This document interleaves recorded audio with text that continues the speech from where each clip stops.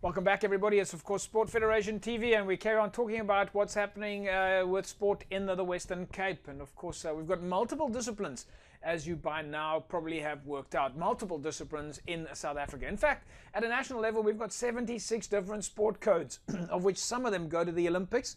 And as we say, they're, of course, structured across the provinces and across the districts, of course, as per national regulation. In fact, we'll get into that a little bit later at another stage, how sport regulations work in South Africa in terms of the National Sport and Recreation Plan. But joining me on the line now from the Western Cape is the Western Cape Archery Champion and 2019 South African Archery Champion, Marie-Louise Vermeulen. Marie, it is great to have you on the show. How are things with you? Hi there, JP. Things are good. Thank you for having me on the show. Yeah, it's the first time. It's the first time having you on the show. It's great to have an archer, especially a Western Cape Archery Champion. Is that what I call you, an archer? Is that the right word? Yes, that's definitely the right word. I'd say my whole life is about archery. We've had your president, Karen Holzer, with us on the show quite a few times. And in fact, when we were in the studio, she brought all these bows with her and so on. Let's start at the beginning. When did you get involved in archery and why? Sure, I got involved quite a couple of years ago. Around 11, 12 years old when my parents actually took us on a trip to England. And my passion for archery started when we had visited the Robin Hood Museum in Sherwood Forest. So at the end of the museum, you could actually shoot a bow and arrow. And my first arrow just missed the bullseye, and I was hooked. It was what I wanted to do. So yeah, that's where it started. You got involved with archery because you went to the Robin Hood Museum. Yes, exactly. It's kind of the perfect story. Absolutely. I mean, if that's what we think when we think about archery, we think of Robin Hood. You're quite right. But it's fascinating. I mean, archery is from your perspective. It seems like a very disciplined sport. You have to put in hours and hours of training. When we spoke to Karen Holzer just a few weeks ago, and herself having competed at the Olympics, she was talking about all the small details of what can turn an average athlete into a successful professional candidate like yourself. Yes, definitely. If you compare a novice archer to someone who shoots more professionally, and I would consider myself a more professional archer, even though it's not exactly my career in South Africa, there are many differences. If I look at the amount of time that I spend after hours training, I have to put in a lot of extra time because when I end up competing internationally, I'll be competing against people that do this as a career.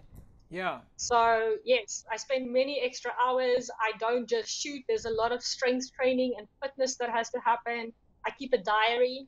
I have to complete a fitness report or a training report every month for my national body. So yes, there's quite a lot of extra things, and there's always someone watching you or keeping an eye on how much effort you're putting in. How does it work from a coaching perspective? How do you interact with your coach?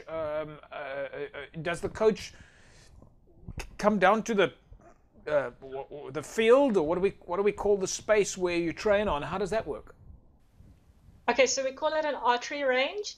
I'm lucky. My coach is actually at my club, so he also shoots at my club. And then, so I've got a local coach, Henk Brimmer, and then I've got another coach, Filippo Clini, who's actually an Italian archer, or he used to be an Italian archer. He's now an Italian coach. And Sano, which is our national body, has since last year started getting Filippo Clini in to train the top archers in the country. And how much training have you been able to do during the lockdown period? That must have been quite challenging. Yeah, lockdown was quite challenging. I've had to be practicing in my apartment. So I've been shooting at 5 meters. That was happening for about 4 months now. Yeah, yeah. Regarding how much, I've actually managed to train more in lockdown. Yeah, but the range is opened last week, so we are back at the range now. I can totally shoot 70 meters again. We've got a couple of pictures that you sent us here. You've got to talk us through some of these pictures. I see a number of pictures here of where you're actually on the range itself, and some of the equipment that we're looking at here, it doesn't look much like a Robin Hood type bow that you're using there. Yeah, so there are many different categories of shooting. You get your Olympic archery, then you get your field archery, and you get your ABO or your 3D archery. So what I do is mostly Olympic. So I shoot the Olympic recurve bow. However, I also have a compound bow, and I also have a traditional bow. So I do compound and traditional for fun, sometimes just to get my mind off the competitive side of recurve.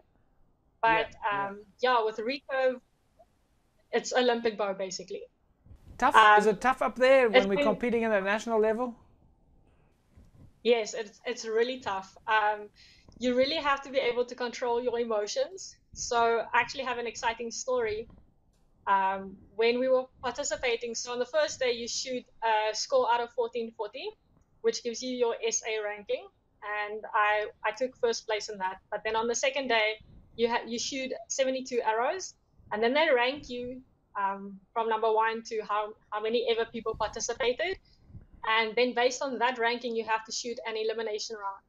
So in that elimination round, I ranked first. In my first elimination match, I had to shoot out against my buddy from my own club, which was quite tough because we had shot out against one another just prior to nationals as well. So yeah, I just won that match. It was actually a really scary match. We ended up being at 4 each, and it's the first 1 to 6 that wins. So our very last end, she accidentally shot a miss, and I was lucky that I had all my arrows on the target, so I took that match. But then when I got to my gold medal match, it was a really tough match. My opponent is a really good archer as well. I shot against her the previous year as well.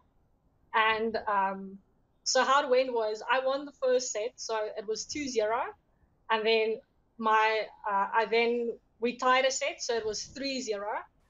Then my opponent won a set, so it was 3-2. Then she won another set, so it ended up being 4-3. It was really scary, and then it ended up being 5-3 for her, and then it was 5-0. And then we got to a 1 arrow shoot off. So basically we each shoot 1 arrow. So she had to shoot first, and she shot, and I heard someone behind shout, "That's an 8." And they sounded quite relieved, and I was thinking, oh my gosh, I need to shoot an 8. And I shot that shot, and it was the most amazing feeling I've ever felt. I just saw the arrow fly, and I just knew it was going to be in the 10. And yeah, then someone behind me just shouted, "It's a 10!" And it was like the most amazing feeling when I turned around and I walked off. I actually have that picture where I have my bow in the air. Yeah, it was the first time I'd been dreaming about winning nationals for years. I'd worked so hard, and it felt like all my hard work had finally paid off. No, well, that's fantastic. Marie-Louise, it's been great chatting with you. We'll catch up with you again soon, and we'll follow your progress. And yeah, hopefully we'll see you when it happens, the Western Cape Championships, and then the SA Championships, and then hopefully the Olympics one day. Yes, thank you so much, JP. There we go, folks. Marie-Louise Vermeulen, Western Cape Archery Champion, 2019 South African Archery Champion, and she certainly is a driving force in the world of archery, and of course flying the flag for women's archery. It's been great chatting with her, and we'll follow her progress as we see our archers in the Western Cape having such great success.